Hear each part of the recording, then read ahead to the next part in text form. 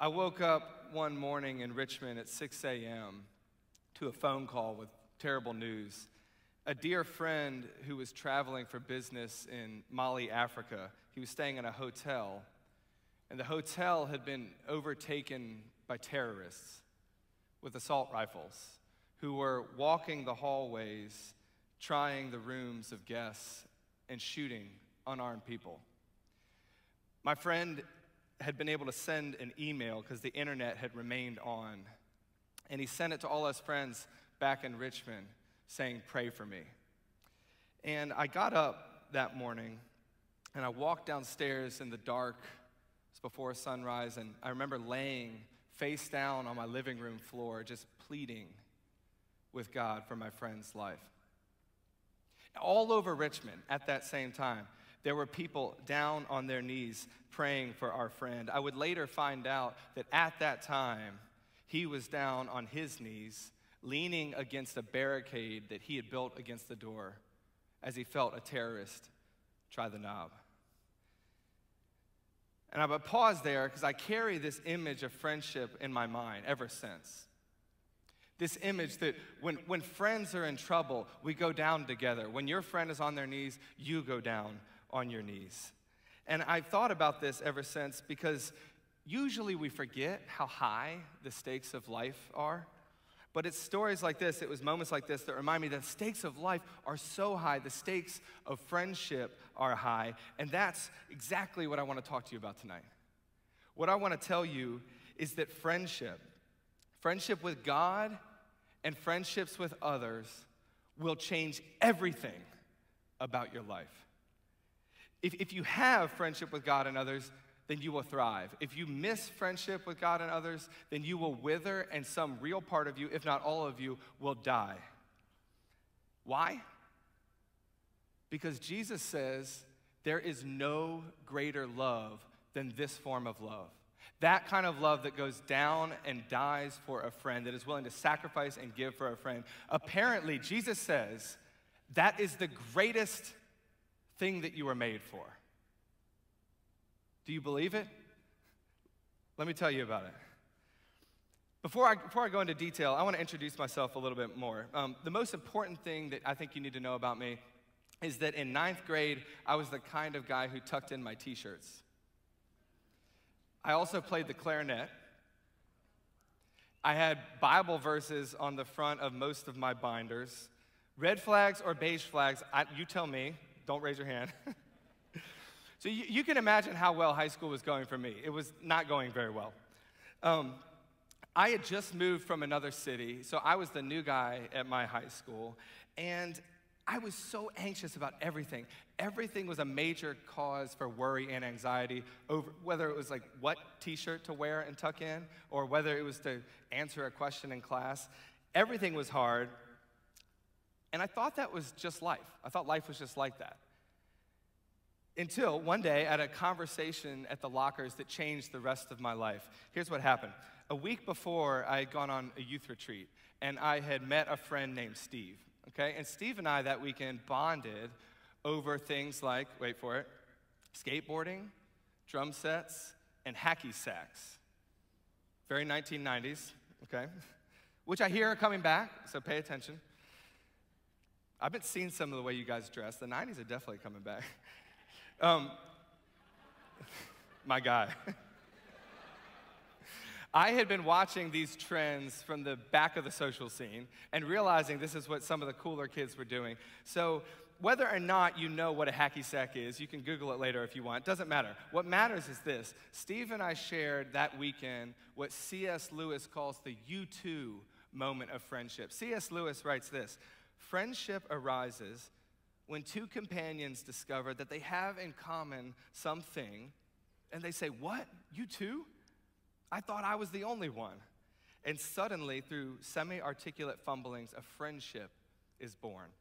All right, semi-articulate fumblings is the perfect way to describe what happened next. Because the week later, Steve and I are standing at the lockers, and he says to me, out of the blue, very nonchalantly, "Would you like to be best friends?" It's very cute, right? And as if it was like a Wes Anderson movie where we all just say whatever we're thinking, I answered as if, yeah, I would like to do that. As if it was a decision like whether to go out for lunch or not, and that was it. And like most life-changing moments, it passed rather uneventfully. And then everything began to change. Everything began to change, not because my circumstances changed. I was still in the awkward, adolescent, weird world of public high school. So my circumstances were the same, but my experience of them drastically changed because I no longer faced those circumstances alone. I faced them beside a friend. Ever since that moment at the locker, I have had this weird feeling like I am made for friendship. It would be years before I realized how exactly theologically true that statement is. But the reason we read all those scattered verses from Genesis is because I want to show you something about the way God made us. See, think for a moment about the beginning of the world with me. We read some of those verses, but I want you to use your imagination here. Think about the beginning of creation, okay? God is making the world like an artist. He is in love, and you know that he's in love because he's making things like the northern lights, the Arctic Ocean, magnetic properties, penguins, tulips. And he keeps saying something over and over. What does he say? He says, good, good, good, after everything he makes. But then, in Genesis 2, we read that God creates the pinnacle of creation, human beings, Adam, in the triune image of God, and he looks at him and he says something. Did you catch it? He says, not good. He says, it's not good that you're alone. This is like a record scratch in Genesis. All the good, good, good. Something is not good. And keep in mind, the fall has not happened yet. So something before sin was not good, and it was that Adam was alone, which, continue to use your mind here, right? That's a weird thing for God to say because God is there. Think about that. Imagine if you're on a date with somebody and she's like, yeah, this is such a great dinner, except for that I'm so lonely. You'd be like, I'm here. Like, God is saying, I'm here, but this is not good that Adam is alone. So it would sound blasphemous, except it's apparently good theology because the triune God said it. According to God, you can be lonely with God. Put otherwise, according to God, you cannot experience God until you experience him alongside others. You can't fully experience who God is, how he made you to experience him, until you experience him alongside others. This is the brilliant moment at the end of Genesis 2 that we also read. When Adam and Eve are together, naked and unashamed. There's a ton of theology and sermons you could give about marriage here too. But part of this is just human community. They are fully known to each other, fully known to God, and yet what? There is no shame. To be fully known and fully loved, that is the life you were made for. And that is also the life that we lost.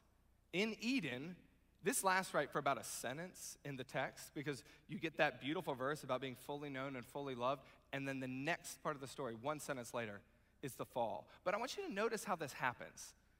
Notice what happens. Eve is caught alone, hearing a voice from the enemy, okay? And what does she say? She hears this, did God really say? Hear me on this. Pay attention. So much sin begins when, one, you are alone, and two, you are entertaining the question, did God really fill in the blank? Does he really care about what I do with my body? Does he really love me? Does he really care if I blank? Whatever it is. When you're alone and you're wrestling with those kind of questions, doubting God's love for you, you're in trouble. But one of the great antidotes to this is to, one, run to community that reminds you that yes, God really, yes, he really does love you. Yes, he really did make you. Yes, he really is for you. That's what this is. Something amazing is happening here because we're moving against the fall and saying, no, we're not going to be isolated, entertaining those questions. We're going to come here together and proclaim, yes, that is the greatest love. So when you find yourself alone with the voices in your head, saying, maybe porn is greater. Maybe pills are a better solution. Or maybe social media fame is greater. Maybe that relationship I know is unhealthy or maybe even abusive, but maybe it's okay. Or maybe the approval of my mom and dad, maybe good grades, maybe success, whatever it is, whatever your heart wants to fill in the blank with, I beg you, run to community. Get out of being alone. Come to a place like this, come to a friend, come to a church and say, remind me that the love of God is greater. Sin, the breakdown of sin is so relational. And you see this as you continue to read in Genesis. Look what happens right after sin enters the world. The breakdown is entirely relational, right? You get Adam and Eve hiding from each other first, covering themselves in fig leaves. Suddenly, they are ashamed to be fully known. And then in the next verse, this is Genesis 3:8, you get humans hiding behind the bushes from God. Like toddlers under a bed sheet, like maybe dad doesn't see me. It's ridiculous, but it's exactly what we do. Maybe God won't actually see this. And we are ashamed to be known by others, to be known by God. The story continues. We didn't read this part, but you know this story. We go into the story of Cain, who murders his brother. And do you know what the sentence is for the world's first murder? It's not that Cain is struck down right there. No, what is it? Like Adam and Eve, he's sent out of the garden into isolation, into loneliness. And the words of Cain, they're incredibly poignant. If you read this verse in Genesis 4:14, he says, no, I'll be a restless wanderer.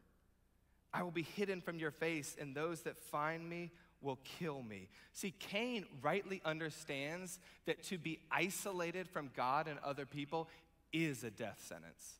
Spiritually, because you're hidden from the face of God, and physically, because he realizes that alone he won't make it. Loneliness, isolation, in other words, is the opposite of what you were made for. Biblically speaking, friendship with others and friendship with God is a matter of life and death, which totally, by the way, explains the world we live in. I wonder if you've noted this. Have you heard? There's a book out there on the table. You've seen it probably in the headlines. The Surgeon General of the United States just put out a major report this summer. We in the western part of the world are living in what is called an epidemic of loneliness. Okay, and this might seem like medical stats to you, but they're serious. Do you know that right now Americans are dying younger? Our average lifespan is going down. This was happening before COVID, and this hasn't happened since the 1960s. And then it was an influenza outbreak. But what's happening now is it's all younger deaths due to nasty stuff like depression, opioid abuse and overdoses, the kinds of chronic illnesses that come from isolation. Sociologists are calling this an epidemic of loneliness. I was shocked recently to learn that apparently being lonely, chronic loneliness, reduces your life expectancy to the tune of smoking 15 cigarettes a day. This is actually a medical condition. You could honestly say that America is becoming a case study in Genesis, proving that we were made for relationships with God and with other people. So I have 4 boys, as you heard in my introduction, and my wife and I like to say, outside is best because they can't break the outdoors. So we like to get them outside. We recently learned that the beach is great because it's very hard to break the beach. So we took the 4 boys a couple years ago, this was I think 2 years ago, to the beach, and they all loved it. They loved playing in the sand, they loved messing with the waves, but my 3rd son, Colt, he was 4 at the time, he loved just sitting in his life jacket in the surf and just bobbing in the water, looking at the sky. It was really cute until I realized that I'm sitting in my beach chair watching the other 3 build their sandcastle. I look up, and Coulter is like way down the beach. And I'm like, oh my gosh, yeah. He's just floating happily, looking at the sky, run down, drag him all the way back, put him back, sit down in my beach chair, playing in the sand. I look up, Coulter's way down the beach again. Luckily, I'm actually a decent parent, I promise. Luckily, my wife, who's a really good parent, bought them all bright neon green swim shirts so I can see the dots out there. So why does this keep happening? I'm about to blow your mind, right? Currents exist. Ta-da! If you can say you learned something now at Winter Conference. Currents exist. Currents are the things that move us down the shoreline of life, and you don't even notice it. And you're definitely going with the current unless you fight with everything you have to swim against it. And the thing that I want to tell you is that you are a lot more like Colt than you think. You are living in a current of isolation. And I say this because if you're like me, you don't identify with this sort of out there stats on loneliness. That's somebody else. That's other people living in apartments all alone. No, actually, it's us. It's in the church. It's on your college campuses. It's in your heart, because the loneliness that is plaguing the West is much more this Genesis loneliness of the soul, not the isolation of the body. You can be totally isolated in a crowded room like this. All the studies are actually talking about the kind of loneliness that you feel in a crowd. And so the loneliness I'm talking about might be for you that, yeah, you're around a ton of people. You're just not known by them. Like, yeah, you show up at the meeting or at the Bible study. You come to a conference like this, but you don't speak up. You don't tell the truth about what's really going on inside. Did you hear Sarah E's story about she finally one time came to the conference and shared about her family experience? There's all kinds of things that it is so easy to hide because you're in the current. You're living in the current, and you don't even notice it until you're way down the beach. In fact, I would say this: the drift of American life is to become busier people who used to have friends. That's what it means to live in America. And just like Colt, you'll be drifting off down the shoreline, and you don't even notice it until it's too late. And all the most dangerous currents are the ones that you don't see until you're way out to sea. And you're gone, unless there's somebody who's bigger than you and who loves you and who's watching for you, that's willing to run down the shoreline of life and grab you and pull you back to safety. That person's name is Jesus. Jesus is friendship made flesh. And praise God, the story that we were made for friendship, but we were isolated by the fall, praise God, it does not end in Genesis 3. It keeps going. And when you get to John, the Gospel of John, you see this beautiful passage, but a strange passage, because where else does Jesus describe salvation in terms of friendship? It's just here, but it's one of the most famous passages for a reason. I want you to think about this, okay? Jesus is at the last dinner he will ever have with his disciples. He's about to go die the next day. And he's telling them some of the most important things that he will ever tell them. And he tells them this. He says, I don't call you servants, for servants don't know what their master is doing. I have called you friends, because everything the Father has made known to me, I have made known to you. There is no greater love than this, that a man lay down his life for his friends. You did not choose me, but I chose you. There's so much here. There's so much here. Rightfully one of the most famous passages in the Bible. But I want you to see this. Jesus is saying, I am giving you back what you lost in Eden. I am not just saving you from your sins, which, by the way, is totally true, though. It's totally true that the life, death, and resurrection of Jesus saves us from our guilt and shame. Amen? That is good news. It's just not only that. Jesus never only saves us from things, he also saves us to things. And right here he's saying, I haven't just saved you from your sin and from your shame and from your isolation. I've saved you to righteousness, to love, and to community. In fact, I would describe what I'm doing for you as an act of friendship. That's an incredible statement by Jesus. Jesus is friendship made flesh. He's the archetype of a good friend here. And I want you to see two things that he is doing by being a friend to us here. He's being vulnerable and he's being committed. You see both of these things? Vulnerability, he says, I've told you everything that the Father has told to me. Like a good friend, he tells everything. That's what a good friendship is. Like, you know everything about each other. And Jesus is saying, I am vulnerable. I will disclose myself to you. But this is even more, right? This is ultimate vulnerability. In fact, the Latin root of the word vulnerable means to be capable of being wounded. And that is perfect for this situation, because what is Jesus about to do? He's about to lay down his life for his friends. So he is vulnerable to the point of death. He is ultimately committed. This is not a fleeting action. He says, I choose you. And, okay, zoom out with me for a minute, okay? I'm going to be a lawyer for a second here. I really am a business lawyer. Now I'm going to act like it. I'm going to make my case. If paradise in the garden was to be fully known and fully loved, but in the fall, we traded being fully known for hiding and being fully loved for shame, one way to sum up the beauty of the gospel of Jesus Christ is that Jesus knows you fully and loves you anyway. He knows everything. He knows the pictures on the back of your eyelids. He knows the mental health stuff you're struggling with. He knows your childhood trauma. He knows the secrets you haven't shared. He knows what plagues you. And he says, child, I love you. I love you. None of that gets in the way of his love for you. He knows everything about you, and he has chosen you. That is good news. If you hear nothing else this week, I want you to hear that Jesus sees you fully and loves you anyway. And what, by the way, is a good friend besides somebody who's like that? Somebody who knows you through and through. They know what you look like without your makeup on. They know your bad jokes, and they keep coming back for them. They know the weird things you do. They know what you're like late at night.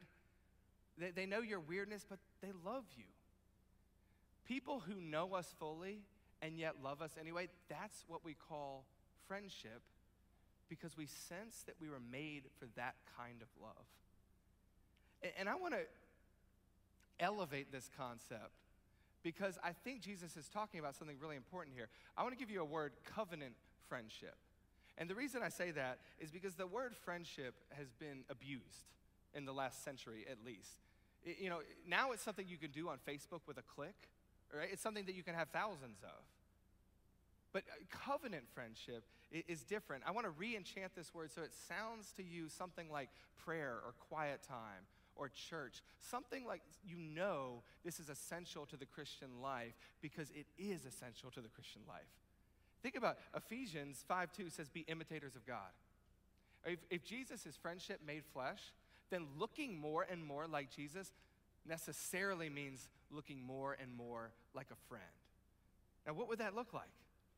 I'm going to tell you. I got 5 habits I want to encourage you to practice as ways of bringing the friendship of the gospel to each other and to people who need to hear the gospel. First, vulnerability. So I'm talking in my living room one night with a friend, and we get a phone call. We hear that one of our close friends, who was just like us, we actually had been in the crusade movement together, in fact, had become badly addicted to prescription drugs, so badly that he was beginning to steal them from other people's apartments. And we heard this terrible news about our old friend, and we hung up the phone that night, and I'm sitting in the room with my friend after we hear this, and surprisingly, the question on our minds was not, how did this happen? Because unfortunately, I think I was 27 at the time of this story. By then, I had already gotten it. People fall in private long before they fall in public. I was already ready. I'd seen enough. Oh yeah, people fail. Because people hide things. And the question in the room that night wasn't, oh my gosh, how did this happen? The question in the room that night with me and my friend was, is there anything you're not telling me? Are you hiding anything? It was a heavy question. And I want to talk to you for a minute about that. Students, campus leader, staff, whatever you are, every single one of us in this room has the ability to hide behind the fig leaves of life. It is so easy. You do not even have to try. And I don't know what it is for you. It might be the fake usernames. It might be burner accounts. It might be hidden text chains. It might be hiding the fig leaves of the trauma you haven't shared, secrets you haven't told, guilt or jealousy that you're afraid to speak out. But whatever it is, one of the most true and the most sad features of human life is that it's just so easy to hide from each other.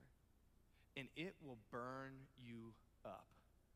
As the psalmist says, Psalm 32:3, when I remained silent, when I did not confess, my bones burned within me.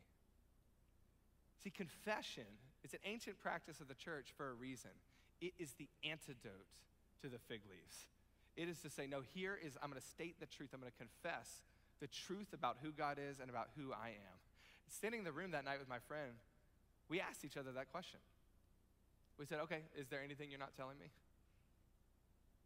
It was an amazing moment because both of us looked at each other and said, no, you actually know everything. And what I want to ask you tonight is, do you have somebody in your life like that? Now, look, caveat. If you go around just telling anybody anything at any time, that is the sign of relational unhealth, not health, okay? Let's just be clear. It's not what I'm talking about.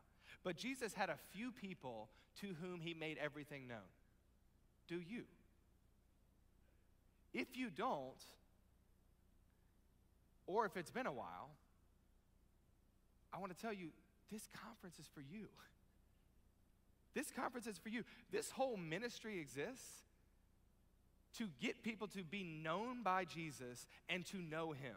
It is a beautiful thing. This whole ministry is designed to create spaces where you can actually take the mask off and be honest about yourself before Jesus. Because guess what?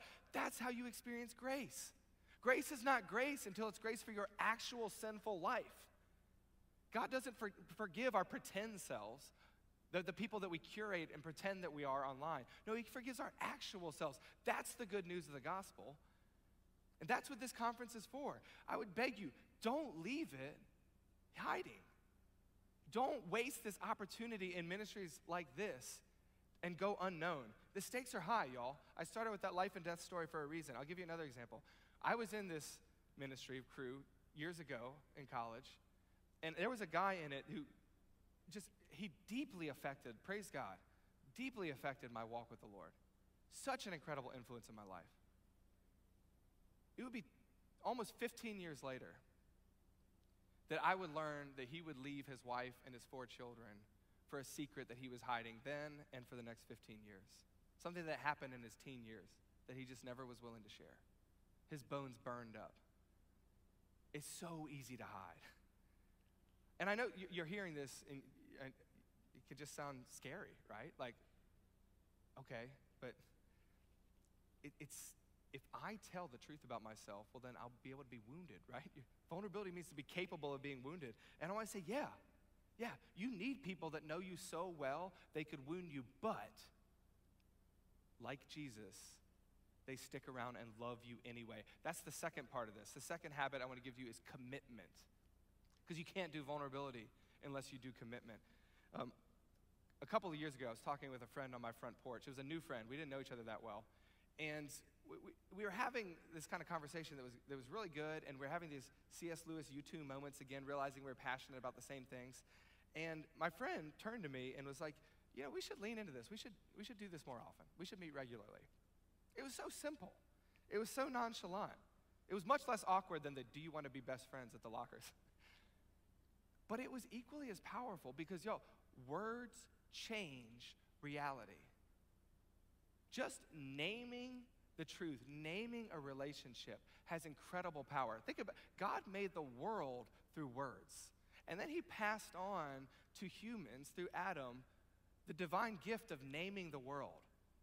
When you name something, it has incredible power to bring out new realities. And naming a relationship and saying, I'm here, I'm in this, we should lean into this, is incredibly powerful. It would be just a couple, I think months later after that conversation, that Barrett and I grew so close that he asked me to be a groomsman at his wedding, which I was honored to say yes to.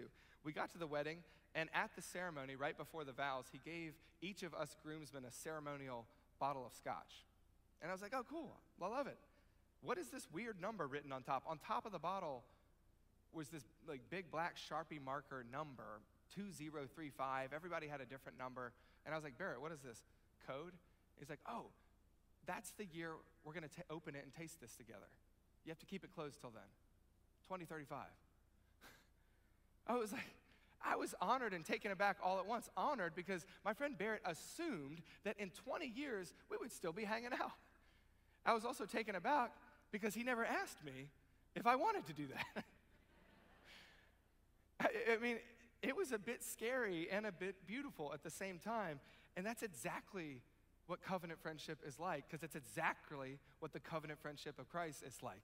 It is beautiful and it is scary. And what I want to suggest to you, my best advice is just to commit by naming relationships. Like whatever it is in your life right now, your small group, your men's group, your women's group, your accountability group, your group of people, I want to offer you the word covenant friend and invite you to invite others into that kind of relationship, which is, it's not necessarily a lifelong commitment, okay? We're not talking about marriage, don't worry. No vows, no contracts signed in blood. Though you could. And if you do, come tell me, I'd be interested. This is just a way to name that you are committed to being fully known in relationship so that you can be fully loved. And think about that. Those things have to go together. To be fully known without being loved is to be exposed, right? That's what we do to celebrities, and it's awful. We know everything about them, but we don't care about them. It's awful. But to be fully loved without being truly and fully known, that's to be hidden. That's the way you might feel around your family or a group of friends where you know that they don't actually know you. But when you're fully known and fully loved, vulnerability with the commitment, you're doing something incredible because you're imitating Jesus. That's exactly what he did for you. And in these two habits, I'm suggesting, what if we turn and give it to each other? Number 3, the habit of time. Maybe it's because I'm a business lawyer with 4 boys who also does writing and speaking on the side. But the biggest objection that I hear in life and that I feel is that I'm just too busy for meaningful relationship. I'm too busy for that kind of relationship. In fact, even when I was at University of Virginia, I remember we would say this all the time, like, oh, I'm so busy. And I look at myself then, I'm like cracking up. I'm like, seriously? You were busy? Like you slept until 2 on Saturday, p.m. And no shame. You may or may not think you're busy. All I'm just saying is time is actually the great equalizer. You know why? Because we all have the same hours in a day. The question is just, how do we use them? And so this is truly just a question of habit. It's just this idea that, yeah, it's common sense that we all need deep relationships, but it's not common practice. Everybody knows it, hardly anybody does it. That's why it's the drift of American life, to become busier people who used to have friends. So all I'm saying is fight back with a schedule, with this redeeming, sanctifying idea of a habit that you do over and over. Here's what I would suggest. Spend at least 1 hour in intentional friendship every week, all right? And there's so much grace to this. Think about anything else that is essential to your physical survival and your emotional thriving, you'd have to do a ton of. I mean, I hope you sleep at least like 7 hours a night, maybe more. You're going to find out after college you have to work and parent a lot more, unfortunately, than you sleep. You have to eat constantly to stay alive. You need to carry a gallon jug of water and drink constantly if you want to be well hydrated. I mean, and in your spiritual life, you should be doing disciplines like praying without ceasing or some morning rhythm of prayer and meditation or something. Even in my life as a busy lawyer now, I have a rhythm of scripture before phone.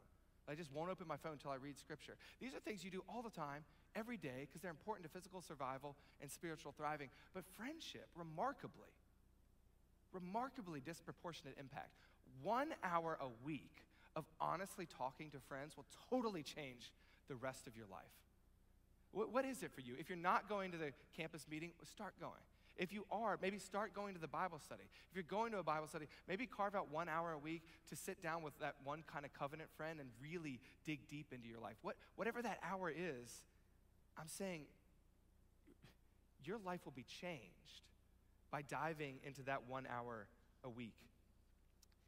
The way that I do this now is I show up every other Tuesday to my front porch. Or my friend Steve or Matt's front porch. This is, yes, the Steve from high school. We're still trucking. And we have this bi-weekly rhythm of just hanging out, sitting on our front porch, and talking, which sounds as normal as it is. We're just talking about our marriages, about our kids, about our jobs, about sports, sharing a drink. But we also do this crazy, radical thing where we really tell the truth about our lives. The mental health struggles that exist, we talk about them. Our internet history, we talk about it. Our paychecks, what's happened in our kids' life, what's happening in our marriages, nothing is off the table. And just through this regular little habit of showing up, I'm serious, I'm feeling a word from the Holy Spirit. Christ wants to use the habit of showing up in your life to sanctify you. There are so many opportunities he's giving you in a ministry like this, and he's just saying, just show up. Just come show up and speak up. And let me tell you, from just showing up on the front porch with Steve and Matt for years now, I am standing in front of a crowd of, 1,000 people, which should be intimidating, but I'm standing here as a person without secrets. I cannot tell you how safe that feels because I've felt the opposite before. I've been scared in a room of nobody. I've been scared in a room of 10 because I know I'm carrying secrets. It is so incredibly peaceful to know that you are known by other people. Why is that? Because you were made for that greatest love. You were made for that greatest love of being known by Jesus. Bonhoeffer writes in his incredible book, Life Together, which you should read, that the word of Christ is truer in the mouth of my brothers and sisters. I love that, and I feel that. Because when I confess and I do my sin to the Lord, I feel like I'm saying it out loud, but when I confess it to my brothers and sisters, when I tell it to Lauren, my wife, and Steve and Matt, my two best friends, and they look at me and say, I hear you, I get it, you're messed up, but I love you anyway, and Jesus loves you anyway. The Bible comes alive. I'm like, oh my gosh, really? You guys actually know me and really love you? It is incredible. And in a simple power of keeping to a schedule, your whole life can be changed. It doesn't take a lot of time. And that's grace. Think about it. Jesus uses your clumsy, half-broken efforts and does incredible things with them. If that isn't the definition of grace, I don't know what is.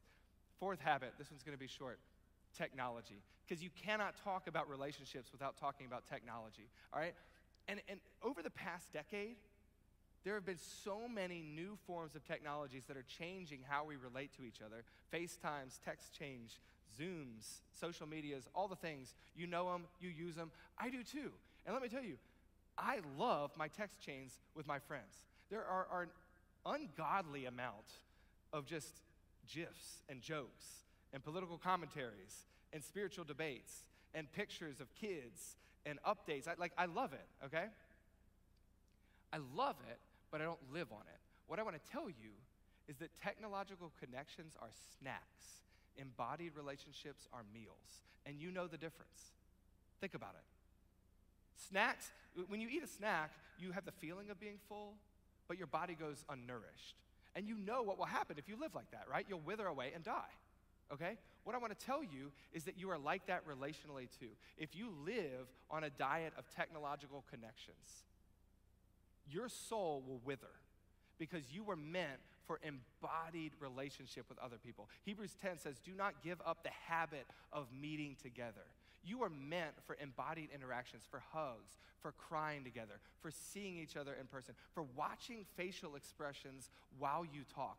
These are things, technology is great for keeping up, all right? I love it. I love the pictures of kids. I love the jokes. I love the GIFs. I also love Oreos and guacamole, but I don't live on them, right? They're great snacks to bridge to another meal, or they're great accents to a meal, but you feast on nourishment. You feast on embodied relationship. Number 5, evangelism. I want to go back to the story I started with Steve and I in high school. So as we grew in our relationship and moved from shared activities of hacky sacks and skateboards and drum sets to a shared life of vulnerability, we started to grow in our faith as we grew in our friendship. It was a beautiful thing. And along the way, we met this other guy who clearly wanted to be our friend too. He started showing up to all the places we were, following us, dressing a little bit like us. And Steve and I like this guy pretty well, but we thought that to keep our friendship deep, we had to keep it closed. And we did one of the most awful things you can do to anybody. We let this guy in just enough to know us and to know that we weren't letting him in all the way. It was horrible. It was awful. I say it's awful because there is no greater inversion of the gospel than to shut people out of relationship. Think about this. The gospel means that the Trinity, the triune God, at great personal cost, because of the death of Jesus, opened up relationship to you, inviting you to be united with Christ and enter into the fellowship of the Trinity. The gospel is not exclusive. It is cosmically inclusive. So is covenant friendship. Covenant friendship embraces the world because we know the love of God can never run out. So we can always give more too. And I'm happy to say that in a version of this story that's going to be way too condensed because, frankly, the details are very private. I'm not going to tell all my friends' secrets. Matt, this guy who was on the outside, came to know us just enough to know how broken we are and just to know how good the God we worship were, and we repented. And we let Matt in, and Matt is the Matt who me and Steve with meet every other week. We have been friends now for over 2 decades. And Matt actually came to know Jesus through that broken experience of relationships. If that's not grace, I don't know what is. God can actually use your brokenness, your sins, your mistakes to bring people in. And Matt is a continual reminder to me that the fire of friendship is contagious. People want to be around relationships like that. I actually named my son Asher, Stephen, Matthew, Earley, because Asher means the happiness of God, and Stephen and Matt are my 2 covenant friends. And Asher is a continual reminder to me that the happiness of God is found in a life of covenant friendship with God and with others. And I want you to think about evangelism right now. It's so hard, isn't it, to talk to other students about love, about God, about justice, about dignity, about human life. I mean, we all have different definitions of these words. But Madeline L'Engle once put it like this: we draw people to Christ not simply by discrediting loudly what they believe, but by showing them a light so lovely that they long with all their hearts to know the source of it. And I want to suggest to you that in a dark age of loneliness like we're living in, one of the greatest companions to evangelism might be to light up the night with the fire of friendship.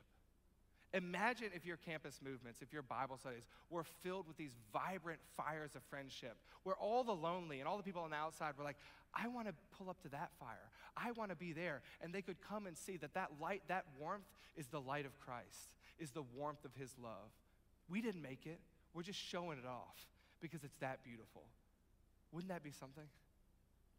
I can't get down from the stage without just telling you real quick what happened in that hotel in Mali. Praise God that when the hotel door opened, it opened not to a terrorist, but to a Frenchman, a member of the UN Special Ops teams. He was carrying an assault rifle. He reached out for my friend's hand. He grabbed it and said, we're running out of here. Do not let go. And guns raised, they ran out and, praise God, left the building. It was a couple days before my friend was able to get a flight home. But y'all, we threw the biggest party when he got back. All my friends came over to my house, and we stayed up late into the night, praying, singing, laughing, crying, talking, and praising God because our friend had been snatched from the jaws of death and was home safe again. Amen?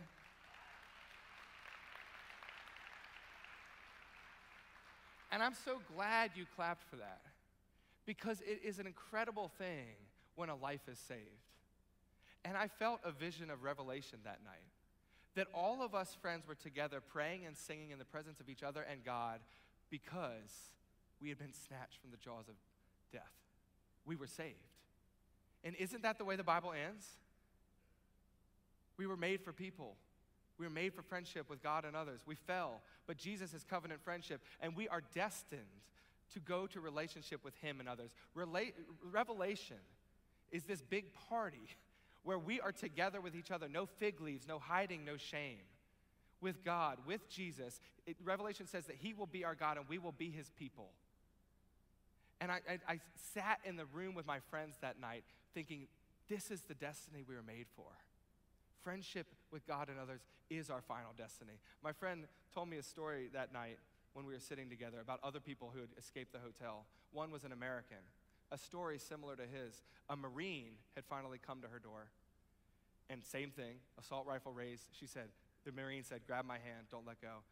And the American ran out the building with him, but she looked down and she saw on the Marine's forearm, in black marker, were the numbers of rooms written of the Americans in the building. And they were just getting crossed off. And she looked down and she saw her number that was next, about to be crossed off. I will ever hold that image in my mind as an image of covenant friendship, that we know each other's names. We know where each other are, and we will come for each other. Isaiah 49 tells us there's another man with our names written on his hands. And he is stronger than any Marine. In fact, there is no evil, there's not even death that can hold him back. That man's name is Jesus. He is the one who reached through the current of loneliness, who reached through the jaws of death to grab you and to pull you to life. Amen. He has your name written on his hands. So I tell you, I beg you, I plead with you, I offer you tonight, receive the covenant friendship of that Jesus, and then go and extend it to the world. Light up the night. It's a matter of life and death. Let me pray for you. Lord, we come before you tonight, and we honor you. We look up, we praise you. I think of the way that everybody was down here jumping and singing and laughing and dancing earlier, because it's worth it. We rejoice because you have reached through the jaws of death to grab us, and you have not just saved us from our sin, you have made us friends. Lord, there are people here who do not realize it tonight, who don't know it, or who have forgotten it. Lord, would you bring to their hearts the clarity, the beauty of the message that you love us despite our sin and shame, that you know us fully and you love us anyway. And Lord, would you turn our lives inside out so that we might go and love others like that? It's in your name we ask this, amen.